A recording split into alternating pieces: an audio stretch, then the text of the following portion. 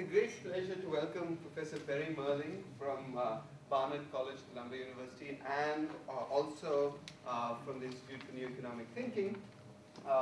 Perry is a financial economist, and I think it's particularly wonderful that he's able to come here because, and for me personally, it's a great thing that he's able to come here because when the financial crisis happened in 2008, I was in New York, and it really struck me how few people either A, knew it was happening, or B, had a clue about how to think about it. You know, even just having a kind of mental map of what was going on, because people were utilizing categories that they had developed over the 20 years before. I think you heard Professor Stiglitz say that macroeconomics was made in the last 20 years for a period in which there was no instability. And so how do you handle and think about periods of instability? That was not really part of the general discussions at that point of time. And what was really wonderful, a lot of people at that point of time gravitated towards Perry, because Perry Mehrling had one of the few kind of worked out answers about what was happening and how one might think about these matters. And so specifically, he has a conception which comes from monetary history, institutionalism, and a very different way of thinking about the macroeconomy than you would have heard before, and I'm sure he will go into it in greater detail. And Perry was telling me yesterday, rather Judy was telling me yesterday that for Perry it's been a good crisis because he has actually, his ideas have now come to the fore. So it's a great pleasure to welcome Professor Perry Mehrling. Nice. Thank you for inviting me, Arjun. It is, people have been asking me the last couple of days, how many times have you been to India? Well, this is it. Okay, this is it right here. Bangalore is my introduction to India. Arjun says it's a soft introduction to India. So it's been a very, very pleasant couple of days. And I met many of you going to Mysore on my second day in India. Now this is the reason that I'm here. Financial globalization, instability. Arjun called me, said, just in this introduction, said I was a financial economist. So let me just tell you a little bit about the kind of financial economist I am, okay? Because I'm not your average financial economist. So this is sort of who I am in a way. This is an image. This is the first book I wrote here. I wrote a history of American monetary economics, the money interest and the public interest from 1920 to 1970, which is about 3 biographies of 3 professors of monetary economics in that period. So it's sort of a history of monetary events and the response of these professors to it over that period. And then, so there's a history of money, and then here is a history of finance. This is a biography of Fisher Black. So this is taking the story from 1970 to the present, basically. It's the rise of modern finance. So there's history of money, history of finance. But I've never actually taught those subjects. I've always taught money and banking. And I taught it out of this textbook here, Stigum, which is, I put as a further foundation, Money Markets, which is a desk reference for people who trade the money markets. So it's a course that I teach that's all about how repo works and Eurodollar markets and things like that. That's what I knew. That's what broke, okay, in this crisis. And so that's how come I knew stuff, because I was had been teaching out of this. This course, by the way, INET has filmed over just the last semester, and it's going to be a MOOC, one of these massive online open courses, as soon as we can get all permissions and get it edited and so forth. So it will be available to the world, hopefully. That's in part of my INET life as Director of Education Programs. We want to go into the online course business, and so I'm using myself as a guinea pig a bit to learn how to do that, so that then we can tell other people how to do it. This is the book that I wrote in November of 2008, the third one, here, The New Lombard Street, How the Fed Became the Dealer of Last Resort. Princeton Press came to me in November of 2008, just about then, and said, doesn't seem like people know what this crisis is about. Can you write a book that puts the crisis in historical perspective? And I said, sure. Okay, so that's the book there. It's not a history of monetary economics or finance. In a way, it's a biography of the Fed from 1913 to the present. There are other papers too, and there's one actually that is on the Ning site called Financial Globalization and the Future of the Fed, which I don't know how many people have had a look at that. one or two maybe. Actually, I should say, Perry was the one who set up YSI, which all of you have now become part of, so that's another connection. Yeah, I'm going to say some things about YSI at the end. I have a few sort of urging kind of slides there. So this is sort of who I am, and this is not your standard introduction to, this is not the way people usually approach this. So it's sort of historical, institutional background to thinking about, and it's money and finance. You should know that money tends to exist in economics departments, and finance tends to exist in business schools, and they don't sort of talk to each other. And money was sort of pushed out of economics departments by DSGE when it seemed like there was no place for money there, so maybe we don't really need a course in money and banking. The reason I've been teaching the big money and banking course at Columbia was because no one else wanted to do it. Actually, it's actually true that there was no course, and I decided to offer one, and so I wasn't. No one said, well, I guess so, and then it turned out that it was in fact important. So.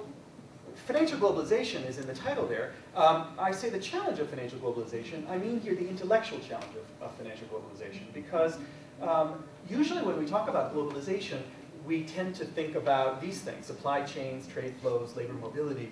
But the challenge from my point of view is that macroeconomics tends to be focused on the nation state. Okay, and when we talk about policy, we tend to think about the boundaries of a country, and globalization is a challenge to that. It's a challenge to, in fact, the ability of the state to manage its own affairs, and we'll come back to that. The financial piece of globalization is also a challenge. We tend to think of capital markets, cross-border lending. We tend to think about real resources flowing here. Okay, but the part of the financial globalization that I'm interested in is really the financial part. Okay, where there's gross flows, not necessarily net transfers. So when I say financial globalization, I'm focusing on the global dollar funding market. Okay, how people fund themselves in the short-term money market, which is global and is dollars. Okay, and that's the part that is causing the crises. You know, the Asian financial crisis was largely caused by the fact that there was dollar lending to Asian banks that were then lending in local currencies long term, and that became a banking crisis, became a currency crisis. The shadow banking system was doing the very same thing, except in dollars on both sides. Okay, they were borrowing in the global money markets and lending long term to U.S. households. So the global financial crisis of 2007-9, I see as the same kind of thing as the Asian financial crisis. That's perhaps idiosyncratic, but let me explain why. So I think of so-called shadow banking as the characteristic institutional form of the current stage of financial capitalism, of this financial globalization stage. Okay, so that in order to understand financial globalization, we kind of have to understand shadow banking. It is sort of the characteristic form. And when I say shadow banking, I don't mean things that are illegal or run by the mafia or something like that. I mean exactly this, okay? Money market funding of capital market lending.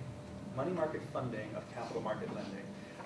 Not necessarily in intermediaries, in banks. Some of it might be in banks, depending on how their balance sheets work, okay? Whenever you see money market funding of capital market lending, that's the phenomenon that I'm interested in. And here are the three dimensions of that phenomenon that I want to highlight. One is that that this is sort of global funding of local lending. Okay, the markets where you're raising funds are global. Okay, and they're choosing projects. They're choosing where the money goes, and maybe in local currencies as well. Okay, so there could be currency risk here. This piece is going to be important. Market pricing in both money and capital. So as opposed to our notions of banks, which are kind of customer markets, and you're thinking that they may have some local monopoly for their deposit rates and maybe local monopoly for lending rates. So these aren't really market prices in some sense. These are market prices. Okay, there's a wholesale money market funding rate. Okay, that's determined globally, and there's wholesale capital market lending rates. Okay, that are determined globally in competitive financial markets and money markets. Okay, and that's very different from the Jimmy Stewart banking that all the textbooks still take as the paradigmatic case. Ignore Jimmy Stewart banking. This is not the modern world. Don't start there. I tell my students, do not read Diamond Dybvig. Okay, it will not help you understand the modern world. Okay, I have never assigned Diamond Dybvig. I'm proud of that. Yes. So I love Diamond Dybvig, but well, it's a model. We don't have, I don't have a worked out mathematical model of this, but there are things. Yeah, that I'll come back to that. No, so first that. I mean, Diamond Dybvig is essentially about liquidity mismatch, right? And isn't that kind of what you're getting at when you say money market funding and capital market lending? That there is sort of a maturity or liquidity mismatch between the two sides of the balance sheet. So there is, and I'm going to show you this. I'm going to show you this. And but there are ways in which the Diamond Dybvig framework doesn't get at the reality of what we're going to see here. I'm talking entirely financial, by the way. You're going to see, but whereas Diamond Dybvig is talking about particular investment projects that are sort of given in their time. This is going to be an entirely financial world that we're talking about. Exactly how this connects up to the real world, we will maybe come to at the end. I have a slide about how does this connect to development problems, for example. But this is entirely a financial world. So capital market lending, I'm talking about the bond market, basically here. We're talking about the relationship between the money market and the bond market is essentially what this is about. But we'll come back to that. So market pricing is key there. Key role of market-making institutions, therefore, okay, so that it's not these intermediaries that are taking deposits on one hand and making real investments on the other hand. What we have is dealers. The key institutions in the modern world are dealers who are making markets in the money market, making markets in the bond market, and that's where those prices come from. Those prices come from dealers. These are dealer markets. And the key role of central banks as a backstop for those dealer markets, for the liquidity troubles, and there are liquidity troubles, most definitely. This is all going to be a story about liquidity, but it's about dealers. It's about inside liquidity, as you'll see. These are the points that we're going. This is sort of a summary of everything we're going to do in the next hour. So it's not if it seems sort of abstract and schematic, that's because it is. Questions? Yes. I mean, just for the people with little finance backgrounds, could we just elaborate further on what's the on what's the bond markets, what's capital markets, and how does that relate to Okay. banking? Just a little more. So when I say money market, let me back up. When I say, it doesn't let you go back? Here, okay, here it comes. When I say money market, I'm talking, in the funding markets are typically, say, 3-month markets. Okay, so you're talking about an instrument that is a promise to pay $10 million 3 months from now. Okay, so you could think of it as a term bank deposit, a Eurodollar deposit, but it could also be a form of commercial paper, asset-backed commercial paper. But it's the term of it, okay, is something like 3 months, maybe 1 month, maybe overnight. Okay, but that's the sort of range of maturities that you're talking about in the money market. When you're talking about the securities market, capital market, you're talking about the bond market. So you're talking about 5 years, 10 years, in the case of mortgages, 30 years. These are bonds that maybe have coupons that pay once a year, maybe twice a year.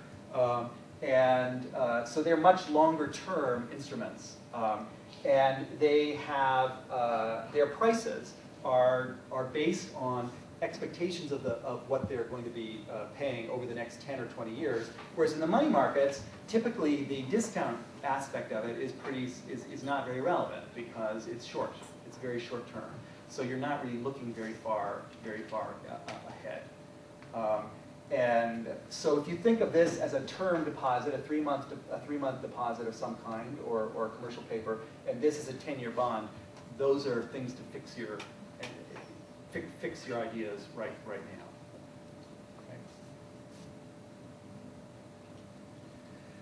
now. Okay. So here's just some data, okay, just to show you the instability part of the talk. This is these are spreads. This is the difference between 3 months and 1 month. I talked about the money market. So this is a pretty standard measure of stress in the money market. Which is the funding market, and this is the crisis here.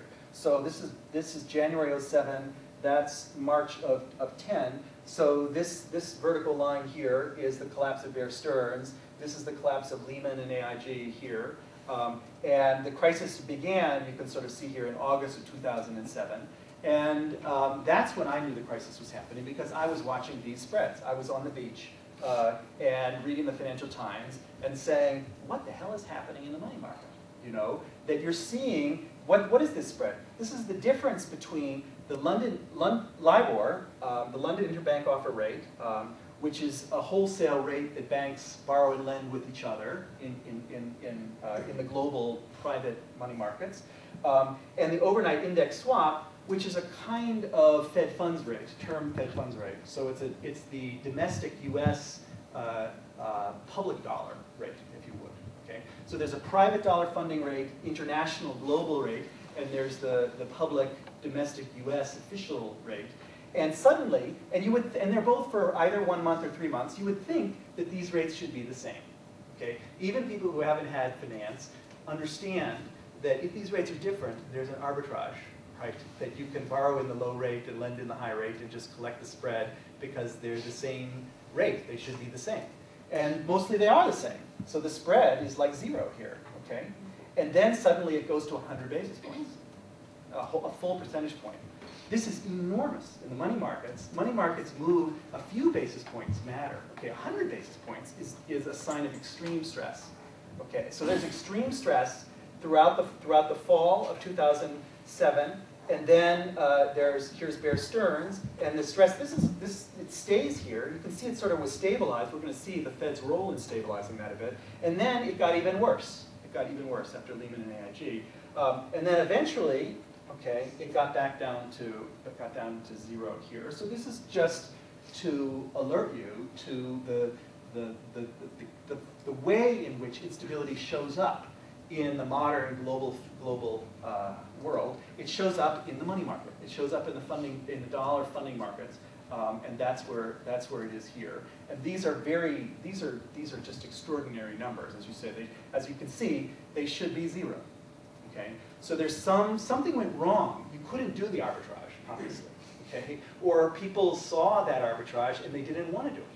They didn't want to borrow in Fed funds and lend in LIBOR, okay, for some reason. And that's what we need to understand.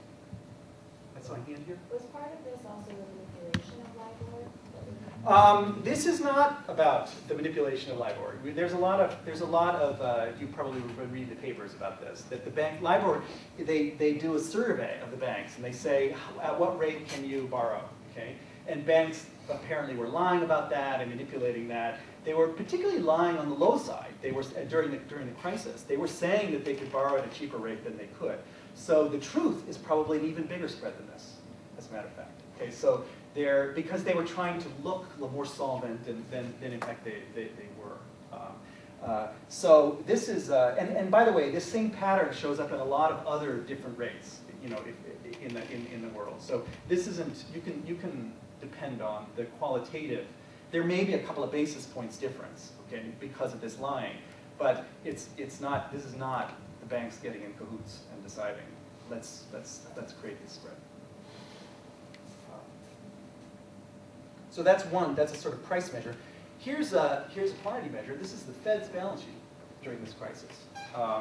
And so I'm showing assets on the vertical axis and liabilities as negative numbers down here. Okay? And you can see before the crisis, the Fed was a very simple thing. This blue here is Treasury bills, mostly. Treasuries held outright. And this blue here is currency. So the Fed was a very simple thing. It had currency as a liability and it had Treasury bills as an asset. And there is a bunch of tiny little things here, like bank reserves, okay? Things that most people tend to think are the bulk. Sorry, that would be a liability. Are the bulk of the balance sheet, but it's not true. It was mostly currency. There was about $50 billion worth of bank reserves, okay, and of the banking system of the entire United States. It was a very small number, and you can hardly even see it.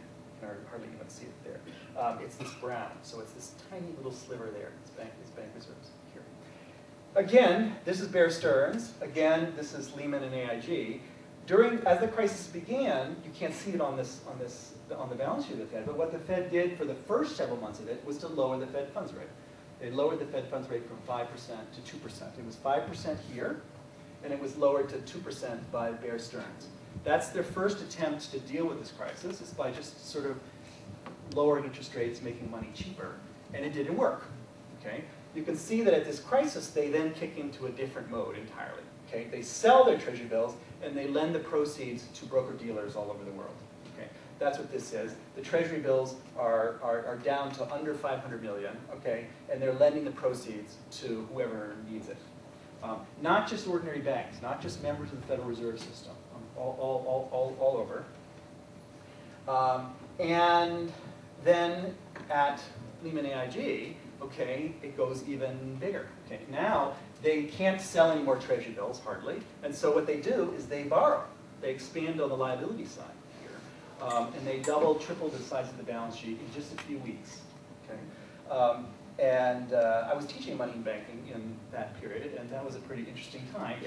Every day, you know, the Fed publishes its balance sheet weekly, okay, on the internet. So you can go on Thursday and say, so what happened last week? Okay, what new facility did they create? Not last week. It was a pretty interesting time. The thing I want to draw your attention to, because this lecture is about financial globalization, is this orange one here, which is the central bank liquidity swaps, okay, which at the most was $600 billion.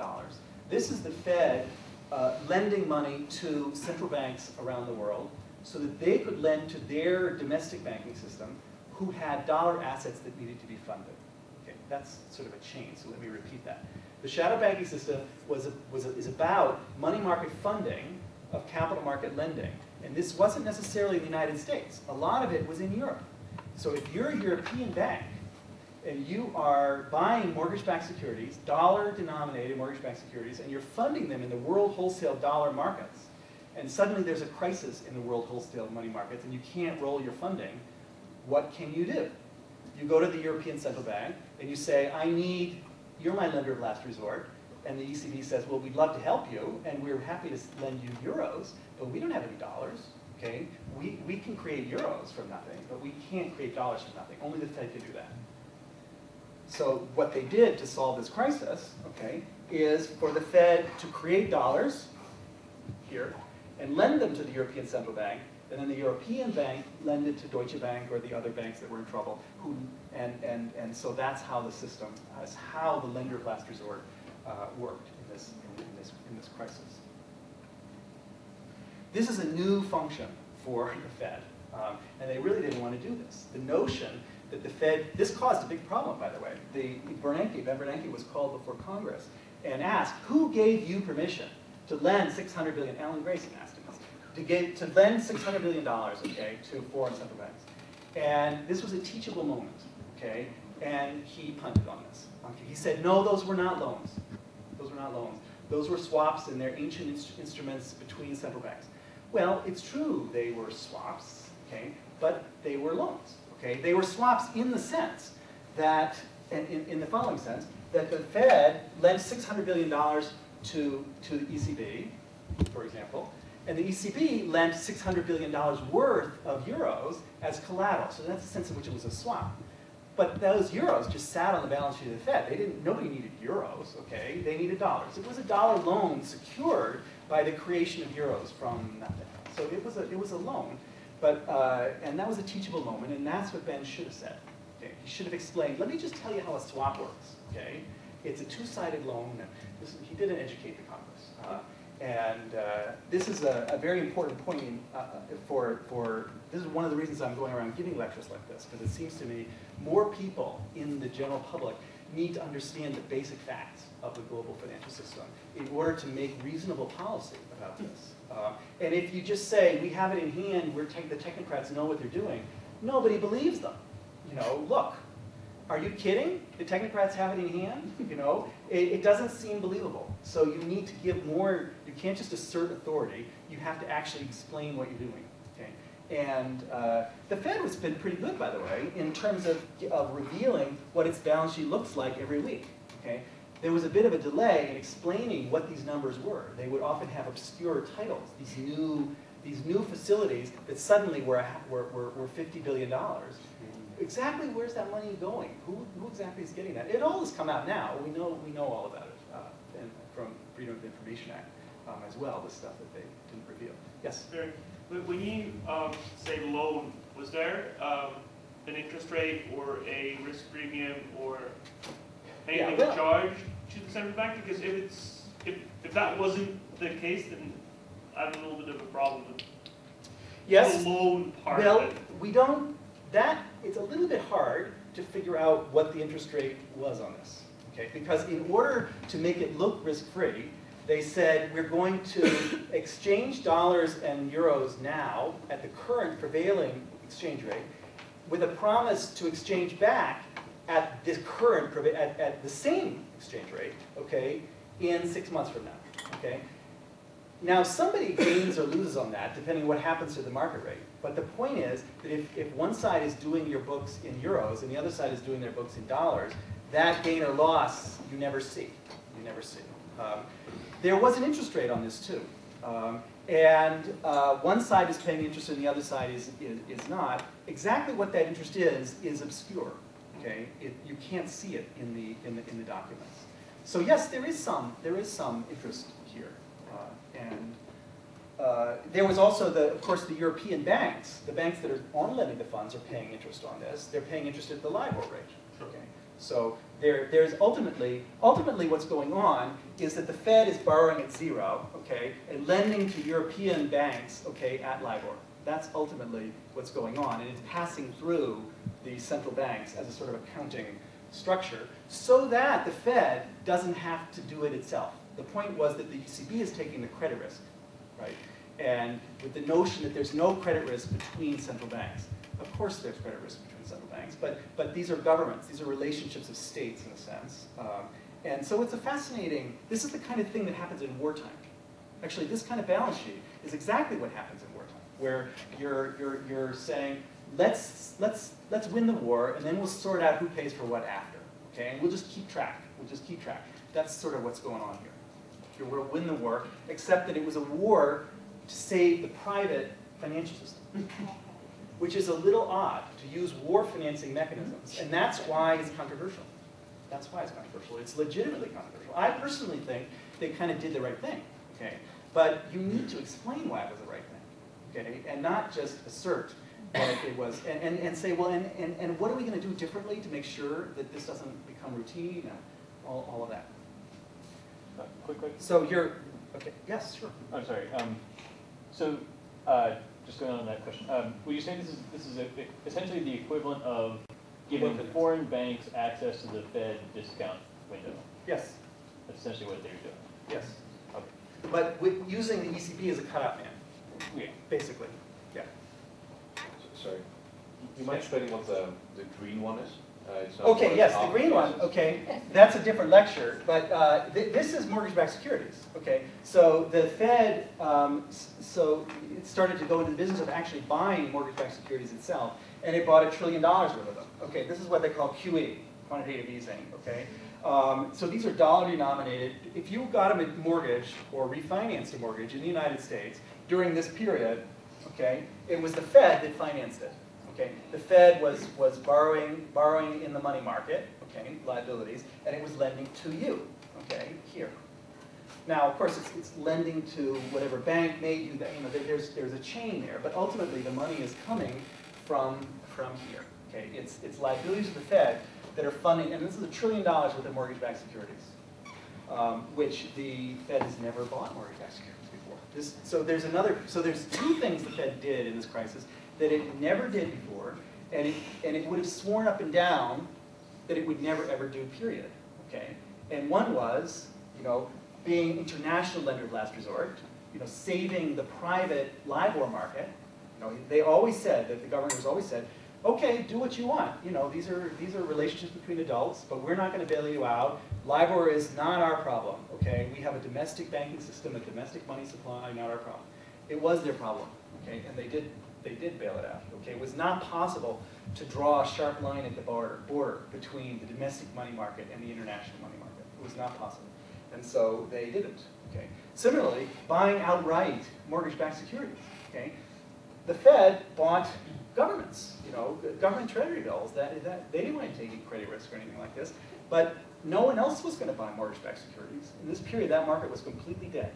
and the Fed went in and made the other side of that market. And they bought mortgage-backed securities when no one else would do it. Is it therefore correct? That's sort of, and there's a long story, and we could have an hour discussion about that, but that's a different lecture. I was thinking we weren't mostly Americans here, so we were interested in the global part of that, but some of us are Americans. Yeah. So I'm actually not American. Yeah. But is it correct to say then that the balance sheet has become much more risky for the Fed? Yes, sure. The Fed has much more credit risk on its balance sheet than it's ever had before, and they're not happy about this. And now, some of this, they've done stuff behind the scenes claiming that they don't have risk. So for example, again, this 600 billion, the idea was, we don't have the risk, the ECB has the risk. But you're lending to the ECB, and if the ECB has problems, then you're going to have problems. So yeah, it sort of passes through a little bit. Similarly here, okay, every single one of these mortgages is guaranteed by Fannie or Freddie. Okay, and so the notion is that Fannie Mae and Freddie Mac somehow have the risk, not the Fed. But Fannie Mae and Freddie Mac are wards of the state. So you know, it's a little bit of just making the books look good. Okay, and depends on where you draw the boundaries of the Fed. You know, if you there's risk here. Yes, there's risk here, and the Fed is aware of that and not happy about this. Is that MBS within MBS, or that's the top? This is all new stuff. They're not buying in the secondary market. This is almost all refinances, okay? Because interest rates are zero here, okay? So that if you happen to be a good credit, okay, you can refinance your mortgage at an incredible rate, okay, in this period. The effect of this, and this is another lecture, okay, was to pull all the good credits out of these securitized mortgage pools, okay, because they refinanced, okay, and put them on the balance sheet of the Fed. I say we did a good bank, bad bank split, and the good bank wound up on the balance sheet of the Fed, okay, and the bad bank is still out there, okay, in these mortgage securitizations. But it allowed the Fed to put $1 trillion worth of liquidity into the holders of those mortgage-backed securities, because when they're refinanced, they're paid off at par. Anyway, that's another lecture. Okay, there's a lot of details there, none of which, and so we're obviously not going to get through these 35 slides, but that's okay. This is interesting anyway, I guess. This was meant more just, these were meant to be motivating slides. So, why should you be interested in this? Okay, I don't need to motivate it. You are interested in it, obviously. So this is, so I think of the time we're living in as a Bagehot moment, meaning in 1873, Walter Bagehot wrote this book, Lombard Street, a description of the money market, in which he characterized what became known as the Bagehot Rule, which is in a financial crisis, the central bank can sort of put a floor on the crisis by lending freely at a high interest rate against good security, or security that would be good in normal times. Okay, that's the Bagehot Rule. And we have a new kind of crisis. Okay, this is the crisis of the global financial system. Okay, and what did the Fed do? Okay, and how did it do it? And what we're learning from this crisis, what is the updated version of the Bagehot Rule? Okay, that is needed for this new system. The Fed came into this crisis with all old thinking. Okay, and it improvised, and it tried this, and it tried that, and it tried the next thing, and ultimately it did put a floor under this crisis. But it did not do this by being a lender of last resort to banks. Okay, that's what it was doing before Bear Stearns. Okay, it did lots of other things. Okay, so the point is that all of modern monetary economics, okay, is built on top of this book, Bagehot. Okay, where once the central bank takes responsibility for being lender of last resort to banks, it then naturally follows, let's make sure that we don't have a financial crisis in the first place, so let's think about regulating banks, prudential and stuff, and oh, and by the way, maybe we should think about business cycles and credit cycles and manipulate the interest rate to try to stabilize the system. So all of modern monetary economics sort of follows from here. Once you take responsibility for the financial crisis, you kind of take responsibility for preventing instability in the first place. And so it got very, very, very, very refined. Okay. The problem is that the foundation, lender of last resort, is no longer kind of relevant for the modern world. Okay, and so I think this is a Bagehot moment where we need to rethink what is the role of a central bank in this modern global financialized world. And once we do that, then we got to rebuild all the other stuff too. You've got to think about prudential regulation. You got to think about countercyclical policy. All of this kind of needs to be thought through from foundations from foundations. And I think that's terrific, personally. I think that's fun and interesting and intellectually challenging. And it's going to keep me busy for the rest of my life. But I think it's important to make this point that we have a lot of stuff in the textbooks, okay, that are just not talking about the world as it is. That it's sort of gotten its own energy, literatures build on literatures build on literatures, and they lose track of reality as it moves in another direction. So that's what I'm trying to do. So I now have a few slides, which I suppose I think maybe I should say some things about this. So we need to do monetary economics in a different way. I've said that. Okay. What are the intellectual obstacles to doing that? And I'm going to give you a little hurry-up lecture here now about where economics came from, where finance came from, and where monetary economics might come from. This is a picture touching the elephant, so because we're here in India. The three views of what is happening out there in the world. Okay, one blind man is the economics profession, the economists, who have these great texts like Adam Smith, okay, which are thinking about the flow of income as a consequence of the parsimonious investments of the past. So the past determines the present in the sense that it's the investments of our ancestors in ditching the fields and building factories and so forth. It's the capital stock, precious capital stock built up over many generations that is the source of our wealth, meaning flow here, okay, of our income today. Okay, the past determines the present, okay? And it's sort of real too. It's real capital investments. Much of the debate in the last 30 years in economics has been trying to connect that up with almost the opposite point of view that comes from finance. The opposite point of view of finance is that the future determines the present. Okay, that now here we're not talking about quantities, we're talking about prices. Okay, that asset prices come from the future. They're about what are the cash flows of this thing going to be in the future, and we're going to guess at those, and we're going to discount them back to the present, and that's where these prices come from. And if you are able to convince people, okay, that you have a better idea, okay, you get purchasing power today, even from not doing any saving, no parsimony anywhere, okay? You just tell a story that people find convincing, okay? And then you do your IPO. So the future determines the present, okay? And a lot of at a sort of a meta level, a lot of the tension in the fighting between economics and finance has been about these very different worldviews. The future determines the present, or the past determines the present. Neither one of them has been focusing much on money, okay? Which I put as an orthogonal here. Where the money markets, you're not, this is very short term, okay? So that neither the future nor the past really matter, okay? What matters is that I have bills to pay today, promises that I've made, and I have cash inflows that are coming from people who made promises to me, and do those things match or do they not match, okay? And if they don't match, I need to roll over some of those promises until tomorrow, okay, or the next day, live to fight another day, when hopefully the cash flows, the imbalances will be the other constraint, I call it, okay, which is a liquidity constraint. And it's faced not just by banks, but by everybody, okay? Everyone is a bank in this sense, okay?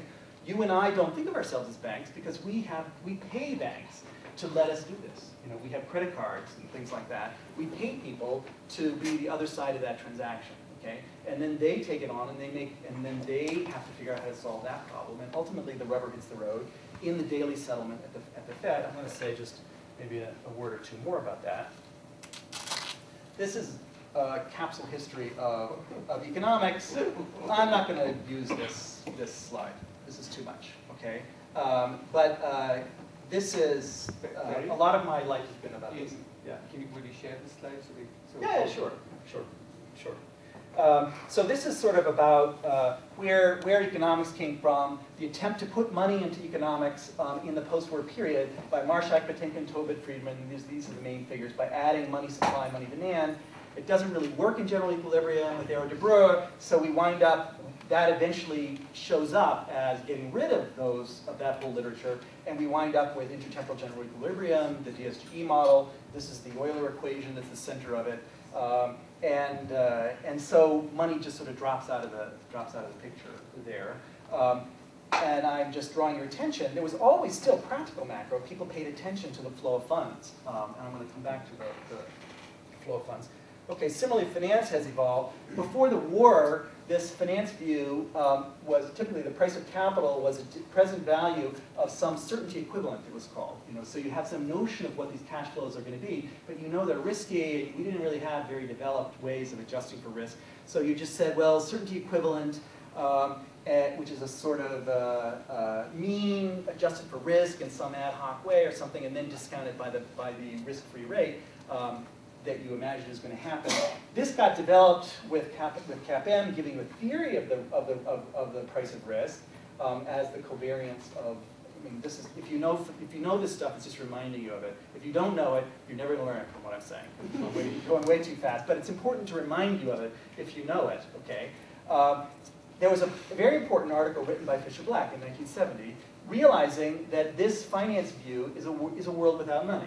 Okay, where the important thing about the stuff that people call money is that it's a risk-free asset, not that it's a liquid asset.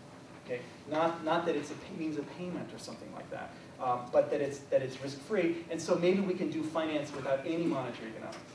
He thought of this, and all of finance thought of this, as beating standard macro on the head. Okay, monetary Valrationism, and they did. They defeated standard monetary Valrationism over the head.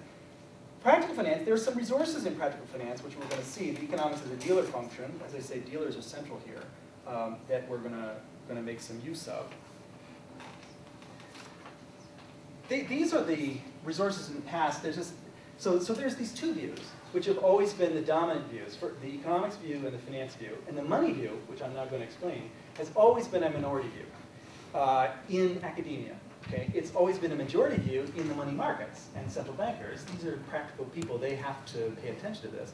But it always seemed very important for economists and finance as well to abstract from these short-term liquidity pressures. They seemed like they were frictions, that if we're going to think about efficiency and so forth, we should just pretend that there are no such problems. Okay? And so basically economics did abstract from liquidity, and so does asset pricing, abstract from liquidity risk. But there was a literature that didn't abstract from that stuff and paid attention to it. And here are some of the people. Morris Copeland, 1952, was the inventor of the flow of funds accounts from American institutionalism, thinking about the economy as a money flow system. Okay.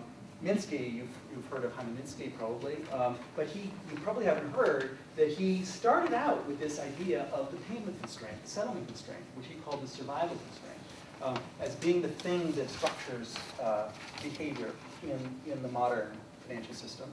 Hawtrey, so this is the American school, this is the British school, Hawtrey, 1919, fundamental inherent instability of credit.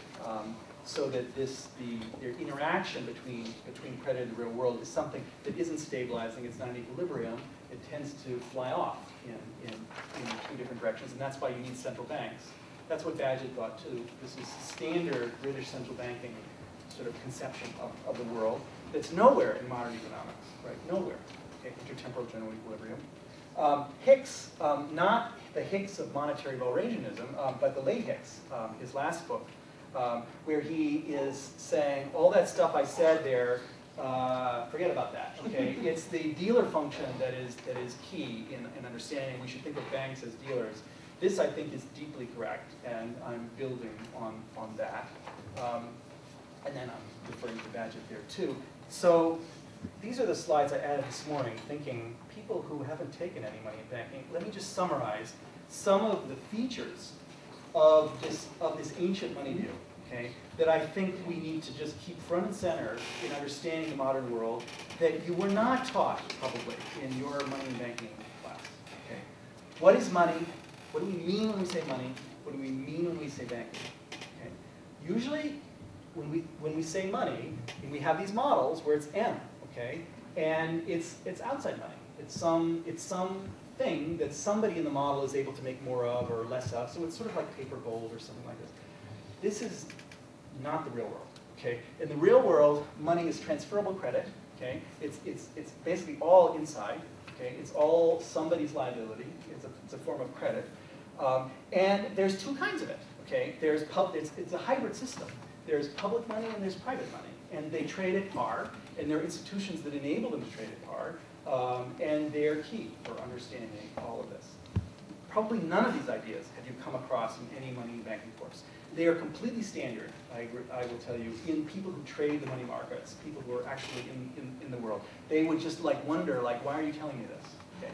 It took me a long time to unlearn the economics that I have learned. Living in Manhattan helps, because you keep thumping your head up against that wall. And eventually you decide to stop the blood from flowing. So money is transferable credit. Okay? It's not paper gold. It's not fiat money or something like that. What is banking? Okay? If you took a money banking class, probably you think of banks as intermediaries. Savings flows through one side, investment is financed on the other side. So they're intermediaries between savers and investors. You know, that's not wrong, okay? But the banking phenomenon that we're going to talk about in the money view is this, that banking is a swap of IOUs, okay? That it's the bank saying, I owe you this, and taking in and somebody saying, no, I owe you the bank this. So that's what a loan, for example, is where the bank, when I get a loan from a bank, what happens? What happens is I write a note, I owe you the bank $1 million to buy a one-bedroom flat in Manhattan, okay? And the bank says, no, I owe you $1 million, okay, a deposit account, which I transfer to the current owner of that flat, okay? So this is a swap of IOUs, and it's an expansion of the balance sheet of the bank from nothing.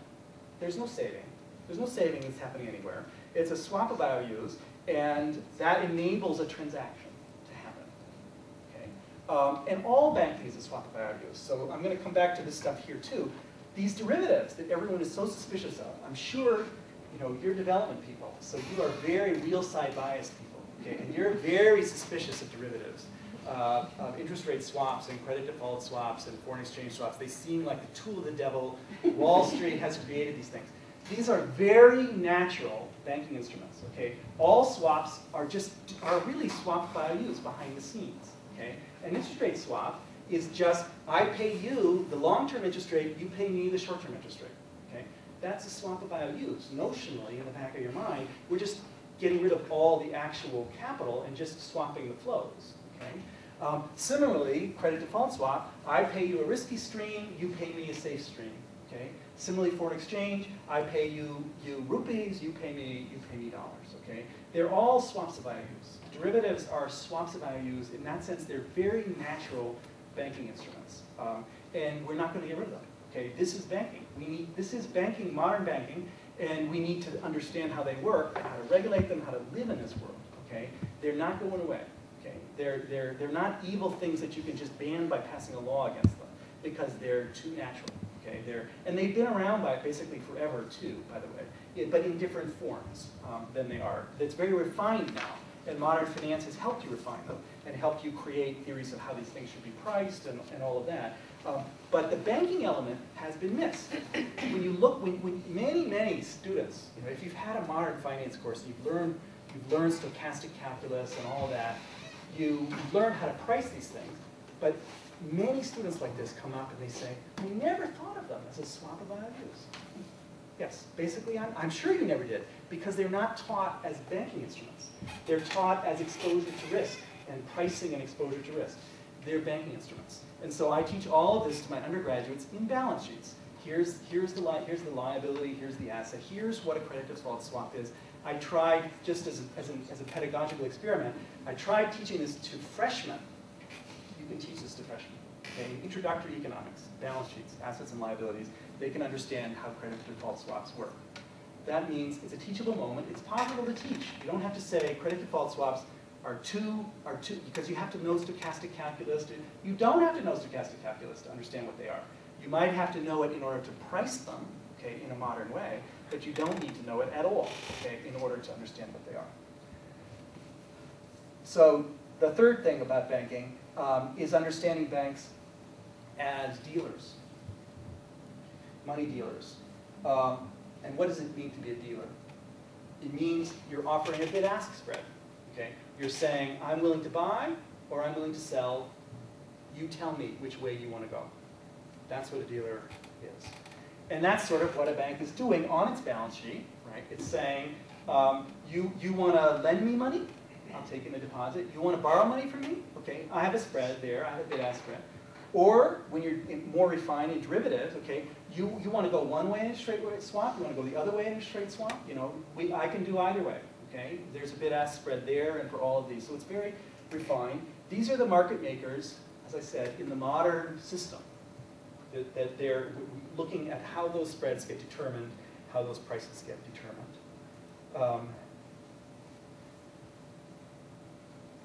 And here's so the last image to understand the modern system, well, the last but one. For economists, many of you are not. How many of you actually are economists? So about half. Okay. So you're used to thinking about general equilibrium. Okay. You're used to be thinking about a world in which we have n commodities. Okay. It's a flat world. There's n commodities, and there's relative prices between them. They're all the same kind of thing. Okay, it's a flat world. Okay, yes, it's true that some of these are children that we're buying and selling, and some of these are corn. And there's moral, this is horrible. Okay, morally, but it's flat from the point of view of the market. You cannot get anywhere in money markets if you think in that way. Okay, because it's a hierarchical system. Okay, money is transferable credit. Not all credit is transferable. So there's a hierarchy. There's a hierarchy, okay? And here's the hierarchy. So here's a stylized hierarchy with securities down at the bottom, bank deposits, currency, and I'm putting gold there, but it could also be inside money at the international level as well.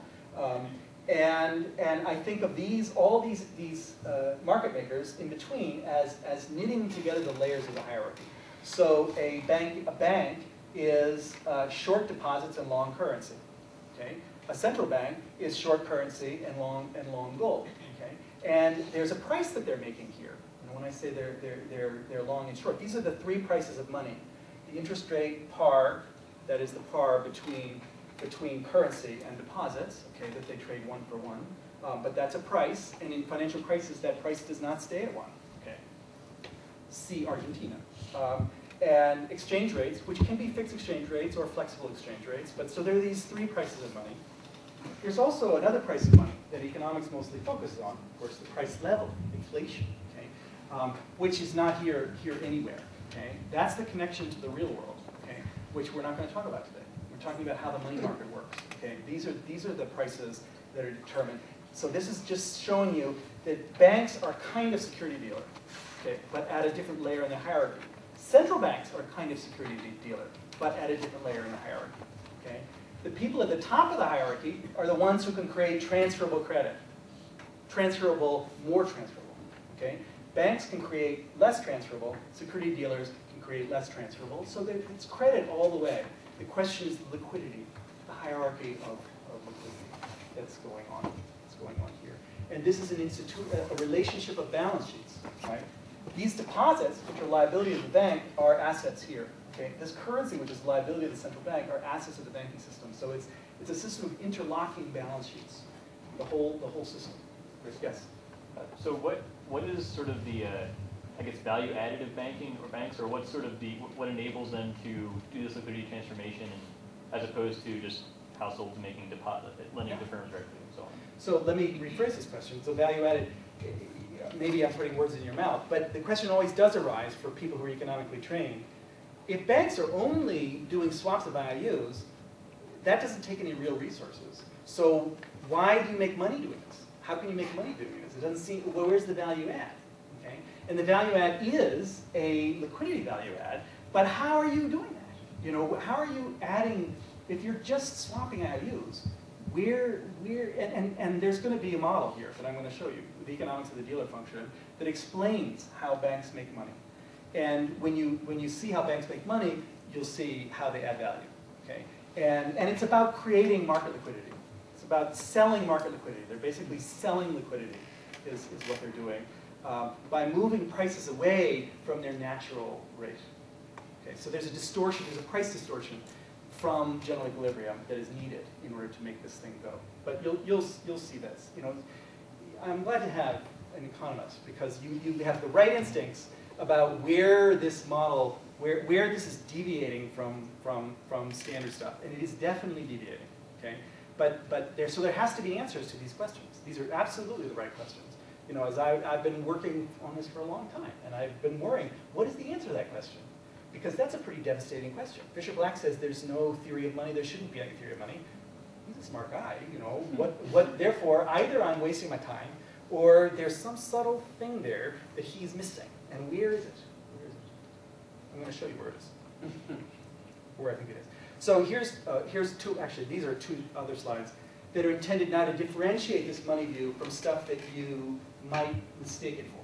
Okay? Many people think that the issue of the crisis is about leverage. Okay? That the whole problem was that there wasn't enough capital in the system, we need to make banks hold more capital, that it was about leverage, okay? And not about liquidity. Okay, so now I just want to be clear what these words mean, or be more clear than is usual in economic discussion. When people talk about leverage, they're typically coming from finance, and they're comparing these sorts of balance sheets.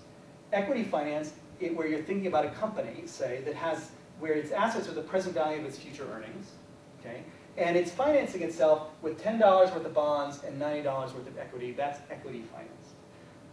This is safe in the sense that fluctuations of the value here will be absorbed in the fluctuation of equity values here, and the bonds are pretty risk-free. Bond finance is riskier because if it's the same earnings and you have 90 of bonds and 10 of equity, then you could burn through that equity cushion, and then the bonds become risky. Modigliani Miller, the famous, says that if you rule out bankruptcy, there's no real difference between these two, and that's right. But ruling out bankruptcy is exactly the point. Okay, that that just means putting bounds on the fluctuations of here. Okay, so this is well understood in corporate finance, and this whole discussion goes on. And you're imagining that somehow that is a model of understanding what went wrong with banks somehow. But what I want to show you is here, money finance, a world in which the assets are bonds and the liabilities are deposits, 90, and equity, 10. So compare this one with this one. Okay? And the issue here is not so much the leverage, okay? That is to say 90 over 10, you know, a gearing ratio of 90 over 10, because that's the same here as there. The issue is lining up the cash flows. Okay? If the issue is liquidity, that these bonds are 10-year bonds, okay? And they pay, whereas these deposits are demand deposits, and they may all flow out, there may be a cash outflow, okay, today of all of that. So it's bonds versus money is the issue, as opposed to equity versus bonds, okay? That I want to emphasize when we're talking about liquidity. And I think that's what Minsky was on about when he talked about hedge, speculative, and Ponzi. Okay? Even people who call themselves acolytes of Minsky, think that the hedge, speculative, Ponzi distinction is about leverage. Okay? And I think it's not understanding it. Okay? That it's about lining up in time the cash inflows and cash outflows. Okay? That it's about liquidity, actually, and the timing, the mismatch of cash inflows and outflows. That what a bank does is to deliberately mismatch, okay, in order to allow somebody else to mismatch the other way. That's the whole point, okay. And you're selling that mismatch. You're taking that risk onto your own balance sheet. This is a Jimmy Stewart bank, sort of, right? You know, it's taking deposits and buying bonds. It might be even government bonds here. So they're risk-free government bonds. But they're not risk-free there's still liquidity risk in the sense that these bonds are long-term and these deposits are short-term. If you had to pay, if these are government bonds, hopefully they're saleable in liquid markets so that if this deposits did flow out, you could sell the bonds. If these are loans, you can't sell them. There's no market, okay? So now we get market liquidity, and that's what I want to talk about. So now I want to go one more. So this is the same balance sheet I just showed you about Jimmy Stewart banking. And now I'm going to show you shadow banking. Look at these two balance sheets here. saying a shadow bank, what is shadow banking? Slide 2. Money market funding of capital market lending. That's what I'm showing you here. Money market funding, so these are term deposits, or I'm putting, might be commercial paper, might be asset-backed commercial paper or something, so I'm putting deposits in quotes there, okay? And bonds of 100, and I'm showing them as risky bonds, and then you're insuring these with credit default swaps, so that you're taking, you're selling off the risk. So this combination is risk-free, risky bonds and credit default swaps, and you're funding it in the money market. Okay, that's a shadow bank. That's what the CIVs were, that's what a lot of, they were trying to do this. This is an idealization. And over here is an asset manager. And I'm showing this asset manager as taking the opposite position in the credit default swap market. Okay, they're taking on the risk. They have equity of 10, okay, which allows them to take on that risk. And then they are investing that equity just in the money market here. This asset manager is essentially taking on the risk of the risky bonds. It's as if they held the risky bonds. Now look at these two balance sheets together. If you consolidated them, okay, that would cancel, and 10 of the deposits would cancel. You have exactly this balance sheet, right?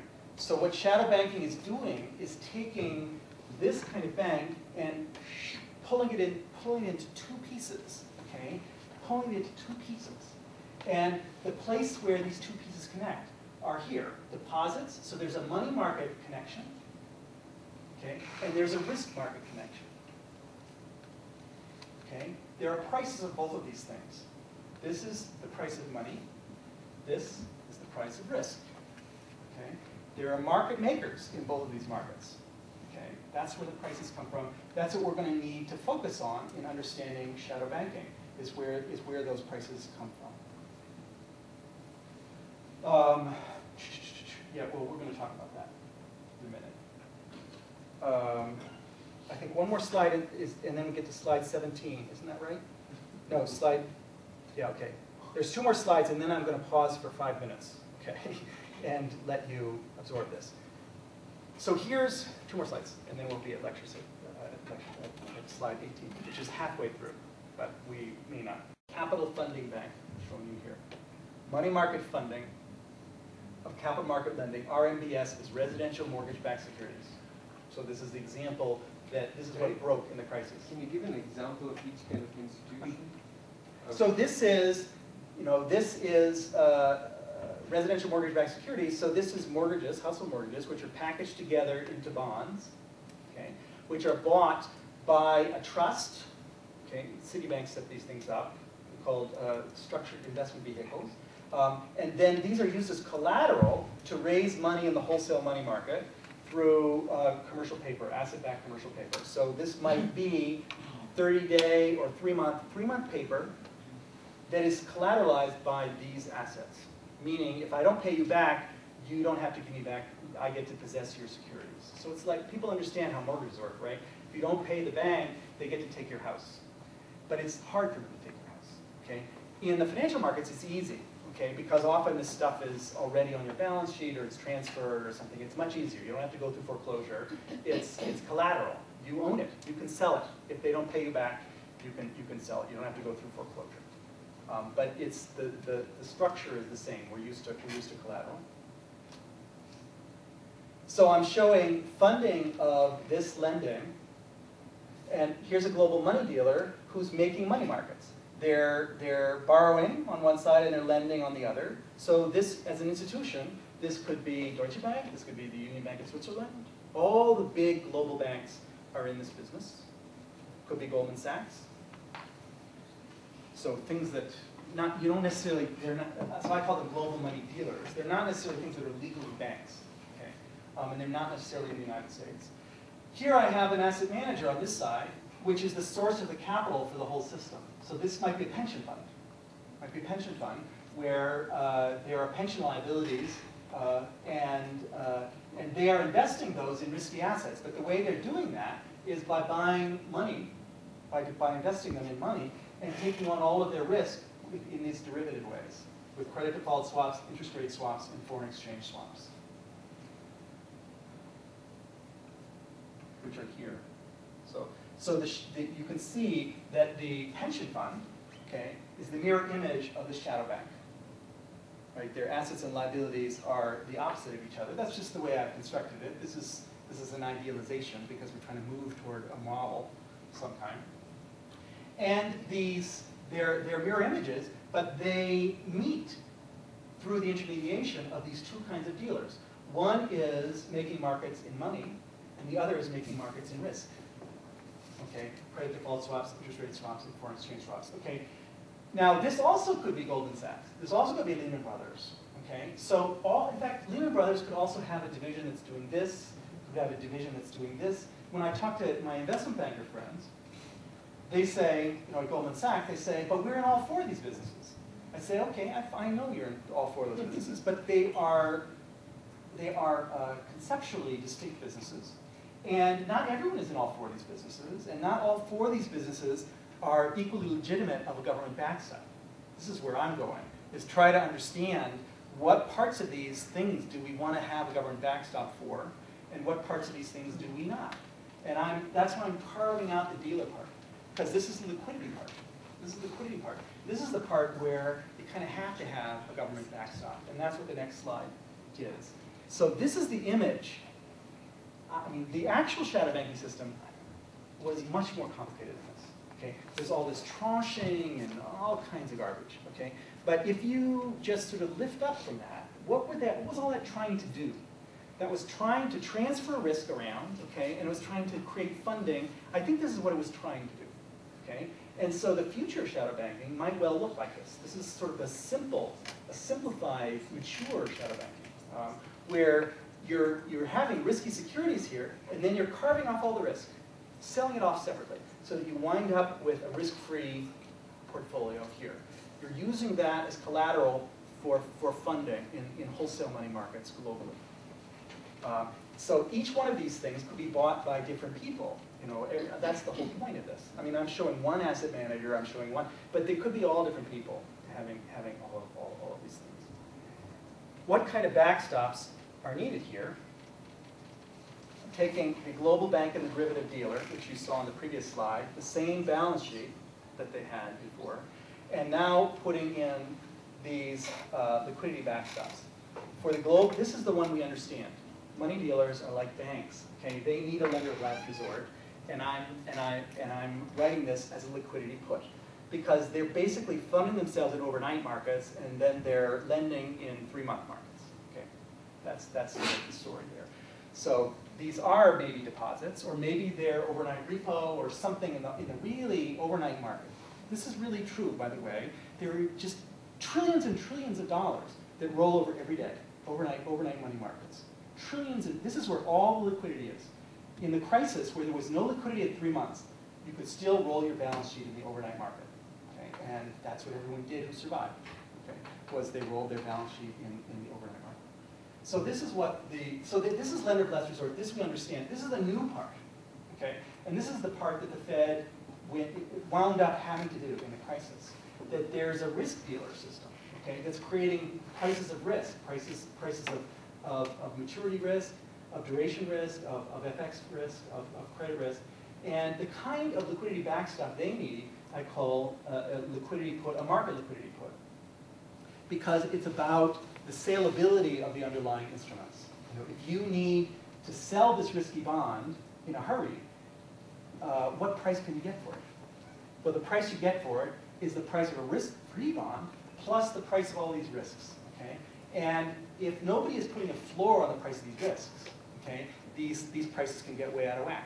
So that's market liquidity. And that's basically when somebody asked me about what is that big green thing, okay, this is the Fed trying to put a floor on the price of mortgage-backed securities, okay, and keep them from going to zero, okay, and by buying itself, entering as a dealer outright.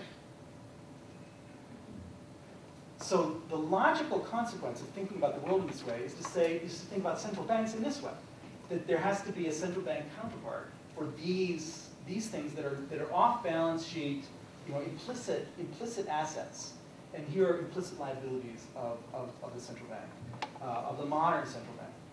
that came into the money in the crisis. So they showed up on the balance sheet of the Fed in the crisis, and you can see them. There's a one-to-one match between this picture and the picture of the Fed's balance sheet that I showed you before. But you have to do some rejiggering and understanding it as swaps of IOUs in order to see that. I can show that to you, or I can stop here, or maybe that's the last place to. I had that later on in the lecture. Let me fast forward and show you that, and then stop and see where you want to go with this. All the rest of the slides are about how to regulate a system like this. And to that, you need a model of dealers, you need lots of other stuff. So let me find the Fed's balance sheet slide. There's the Fed balance sheet slide. So this is what the Fed's balance sheet looked like, the Central Bank of the United States. This is what it looked like December 15, 2011. So sort of after the worst of the crisis, but everything is still on the balance sheet. Okay, they're talking about exit strategy, but they're not succeeding. And what it looked like was they had $1.7 trillion of treasuries as assets, about $0.9 trillion of mortgage-backed securities, and bonds issued by Fannie and Freddie, so I'm lumping those together, GSEs, those are. And then $0.3 trillion of other stuff. And their liabilities were currency, about $1 trillion, which is what it was before the crisis, and this $1.6 trillion of excess reserves. As I said, before the crisis, it was 50 billion to 1.6 trillion. Okay? So this is where all of the expansion on the liability side came. Now and so how does that line up with the categories that I just showed you? Well, it kind of doesn't until you do some rearrangement. And here's the rearrangement on this side. What I've done here is to, where do we start? Start with, these are risky securities here, 0.9. Okay, and match them, and they're long-term securities. So imagine that you have a long-term, you have a long position, meaning an asset, okay, in risky securities. This 0.9 is the same as that 0.9.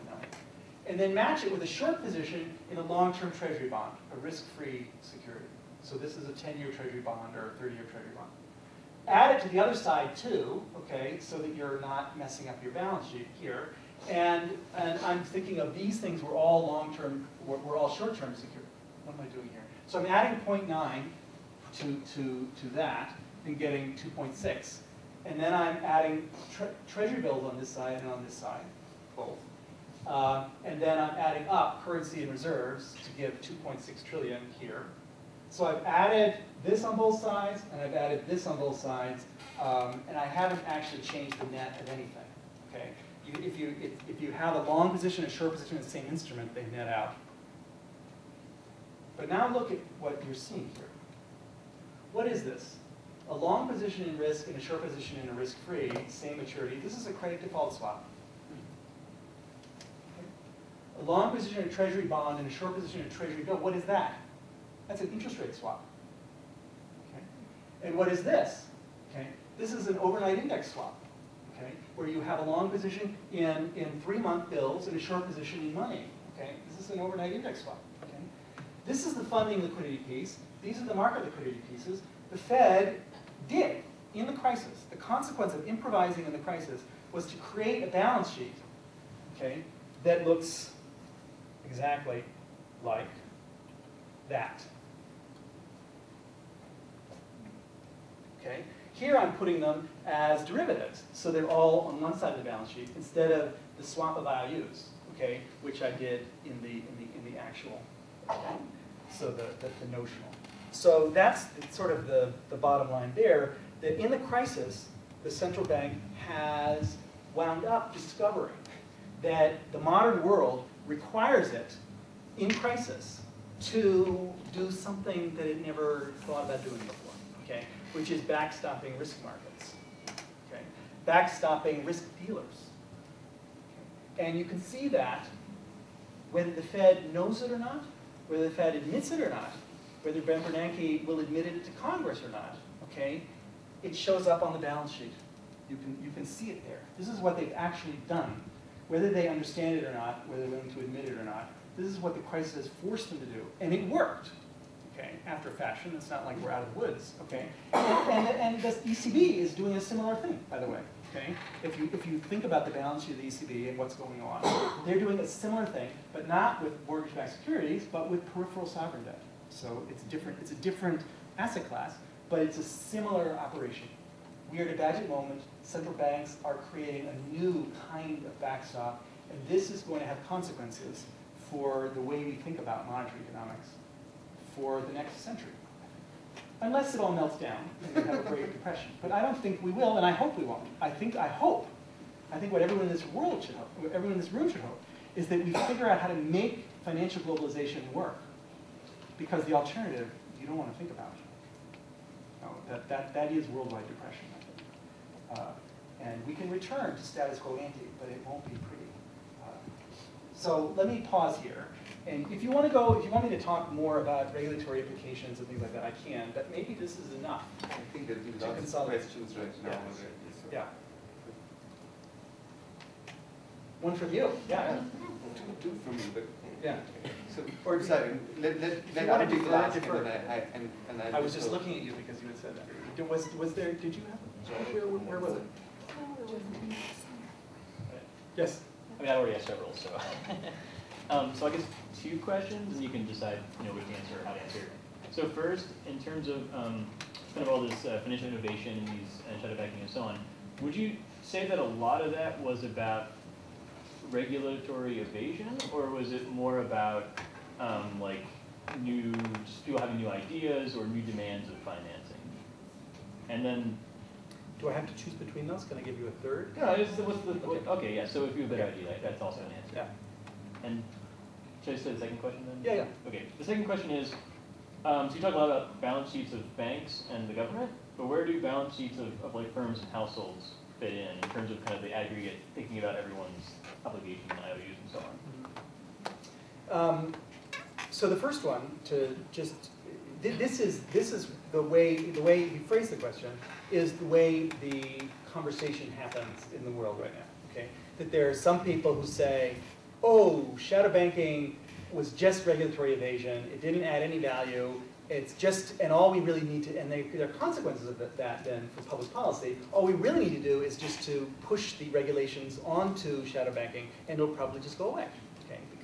And that'll be a good thing too, okay? It was all just regulatory arbitrage.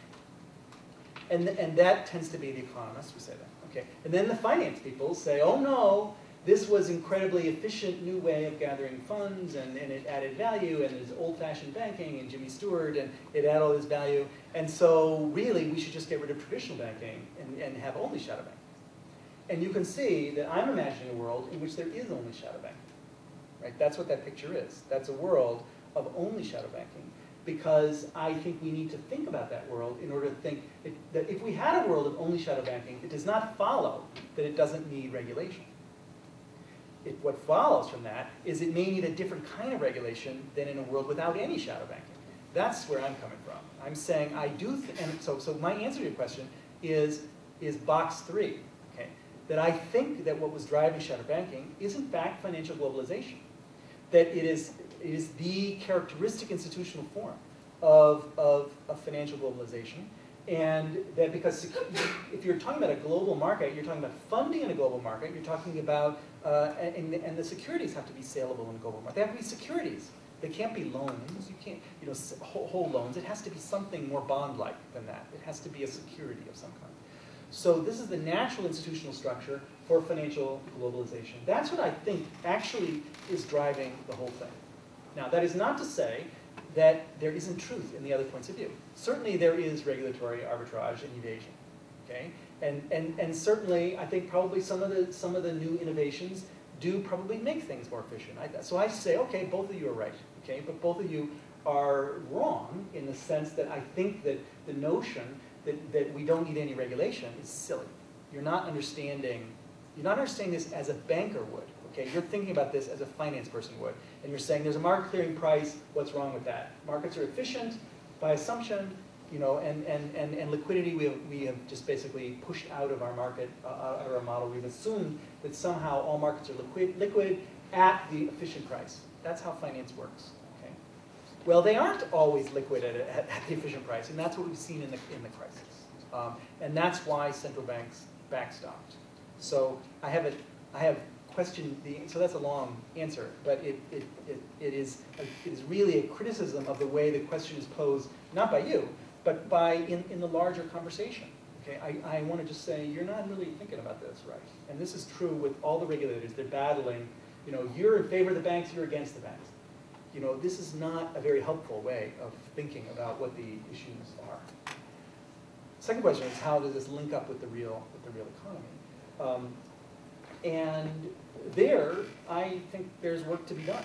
I'm not able to say too much about that right now. What I am insisting, and I want to maybe say that's a bit of a virtue, that there is a logic to the financial system by itself. That the stage of modern capitalism that we're in is financial capitalism, and that trying to say we don't know anything until we link this back to the real economy is, I think, not appreciating that the financial system has its own inherent logic, and perhaps this is the dog, okay, and the real system is the tail, for better or worse. I'm not saying that it's a good thing. I'm just saying this is positive economics, okay, that this is sort of how it's happening. Maybe I should show you my last slide on the consequences for development. That's where that will come from. But let's get a few more questions, and then I'll show that. Yes? This is like a half-baked question, I think, and I have my cat. I used to be a Wells Fargo banker, so underwriting. There's always one in the room. So underwriting it and understanding like the risk and thinking about like actual asset values is obviously important to someone in my former profession. So thinking that through, and I really appreciated your diagram that talks about the intersection between time tables, right, and thinking about what's going on with future, past, and actual present. And the thing that I've been continually unable to understand is what the nano trading is doing in the shadow banking, and how fast time has High frequency sped trading. up. High frequency trading has sped up the market reaction time, so that someone that's that might be sitting in my office trying to actually understand value of assets, the trade that mismatch makes the entire system so unstable. And so then I keep trying to think, what are the regulatory mechanisms? What are the sort of, is there any equilibrium whatsoever anymore? Because it moves so fast, I can't keep up with it, right? Even thinking about like a pension fund or a private equity fund that's trying to manage large pools of assets, right? So I guess sort of, how do we think about that in terms of from the central bank role and from sort of overall system instability? Well, you've raised one of the most important, I think, issues for regulatory, and how do we begin to think about that? I think the way to think about that is here, to think about where is the HFT happening, high frequency trading. A lot of it is FX trading, okay? And what is FX trading? It's both, FX swaps, so it's taking care of moving this risk around, okay? And it's also moving money around, okay, internationally. They tend to be done by the same people. There's also high frequency trading in equities. Okay, there tends not to be so much HFT in bonds. Okay, I'm not exactly sure why that is, but these are just the facts of the world. I gave you a picture of the world in which the dealers are all entities. That they're security dealers, and that's a balance sheet. Okay, and that there's a bank that is a dealer in the money market, and it's a balance sheet, and the central bank is a balance sheet.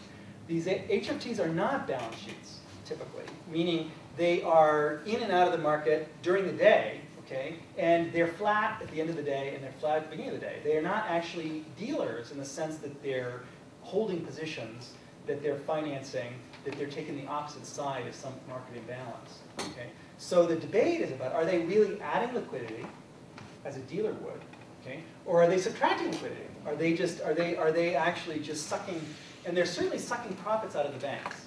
And the consequence of this has been a widening of the bid-ask spread, which has been sort of bad for you and me. Okay, this is the kind of argument that people make about this. And maybe we should throw some sand in the gears and not allow people to close out positions during the day, or something that if you take a position, it's very difficult to imagine how you can do this, and it's offshore, and it's trading between adults, and that sort of thing. But it is the way I address it is by thinking about collateral and payment, by thinking about when you take a position in risk, okay, what happens, there's collateral associated with that. If you had to put up collateral, every time you took a risk position, okay, that would change the world, for example. And I think a lot of the reason HFT is avoiding the kinds of fixed costs that banks have, okay, by doing that, by never having to make a payment, because they're flat at the end of the day when everything settles. So rules about collateral could be appropriate here, but the problem with Dodd-Frank, and the problem with all its regulation, is that they tend to see a lot of little problems, and they're thinking about little fixes for each one, instead of having a picture of the system that you're trying to create. That's what I'm trying to, there's a paper here called Badgett Was a Shadow Banker, okay, that is an attempt to sell this and say, this is what the world is trying to be, okay, let's help it be that, okay, and help it be stable. Help put bounds on a system like this. So this set, and then you understand why you're concerned about HFT. We don't care that they're taking money away from banks. Okay, there's no social reason to care about that. Maybe they're just the future of banking, and they're the future dealers or something. We need dealers, and we need to backstop dealers. But is HFT dealers or are they not? Okay, maybe they're not. Maybe they're not dealers. Maybe they're just traders. Okay, so I want to give there's lots of questions. I want to give the opportunity for 2 more questions and then we'll stop because we're over time, but I think people are...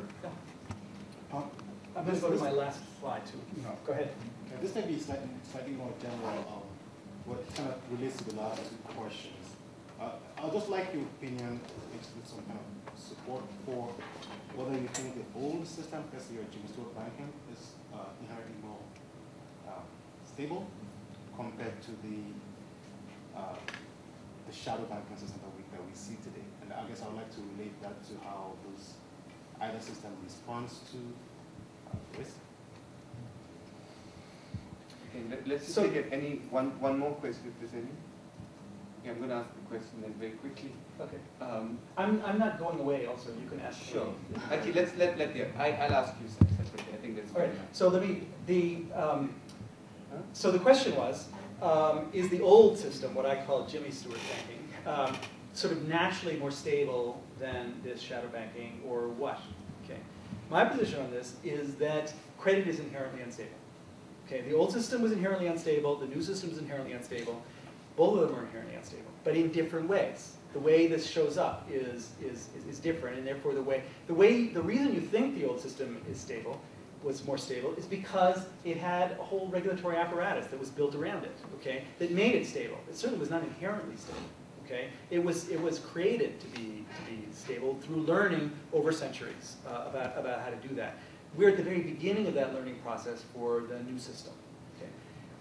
I would emphasize, though, that the new system, I do want to emphasize that the new system is inherently unstable because many of the people who built it have this ideology of finance that imagine that it's equilibrium or something, that prices can just move and create equilibrium all the time.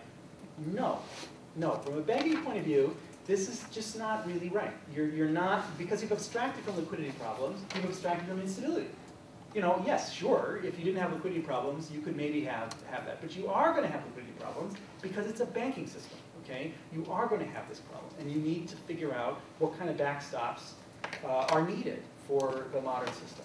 The modern system is much more unstable than the old system, but the old system is dead. It's gone. Half of credit in the United States flows through the new system. It's the marginal credit is all in the new system. And so this is the system we need to be thinking about, and not being nostalgic for the world of the 50s. Okay, we're not going back there. And if we try to, we're just going to create opportunities for regulatory arbitrage. And that's sort of what Congress is doing. It's actually pushing us faster to the new system by trying to close the barn door, trying to really make the traditional system very, very safe, and therefore very uneconomic. And so it's going away. Traditional banking is going away more rapidly, okay, because of the attempt to regulate that has come from this crisis. I want to say a word, just while I still have the floor, we can about that, about INET. Okay, this is the web page that we set up in Ning, and the point of this, and I see only 19 of you have actually signed up here. Okay, so I know this. Okay, I see this, and you haven't given us your pictures either. Okay, and the people who have given their pictures are almost all women. I'm not sure. I'm just pointing facts here. What this all means. The reason we set this up is with the idea that you may want to be in communication with each other before the winter school, but maybe also after the winter school. That here's a place where you can do whatever you want, and it's a much larger. You'll see there's other groups there, and you can get involved in them, or lurk, or watch, or whatever. Other groups, reading groups that are studying various things, and you can set up ones of your own. This is what INET wants to be. We want to be a platform to facilitate the creation of new economic thinkers, and that means you. Okay, that means you. Okay, the future of economics depends on you. And so don't let us down, please. And this is the pipeline that we're trying to support. You're sort of here, okay? But we're also interested in postdocs and assistant professors and young tenured. So as you look forward in your life, INET, our goal is to be there at every moment, okay? Is to be there at every moment. And we're building programs for each one of these moments. So the INET Online University, which we're building, is really mainly for students. Young Scholars Initiative, but we also have grant programs and research programs. So this is what INET is trying to do in our strategy to help. This is the last slide here. The INET Online University, I think anyway, as the sort of central piece of this, where we're but it's a virtual university, okay, and it exists right now sort of on Ning, okay. That this is the place where scholars and where students and teachers are interacting and building community and building the educational system of the future. You will notice that one kind of interaction that was on that is right here. This is the paper, my paper, that was posted on your website. So this is an example of communication. It's sort of awkward, but it's just posting a paper. But we'll try to get more sophisticated. And then there's face-to-face, which is this. We really also believe that the future is not all virtual. Okay, it's a hybrid. Just as money is a hybrid, public-private. You know, the future is a hybrid, virtual and face-to-face. Sometimes it's important to get on a plane and fly halfway around the world. Okay, to give a 1.5-hour lecture. I'm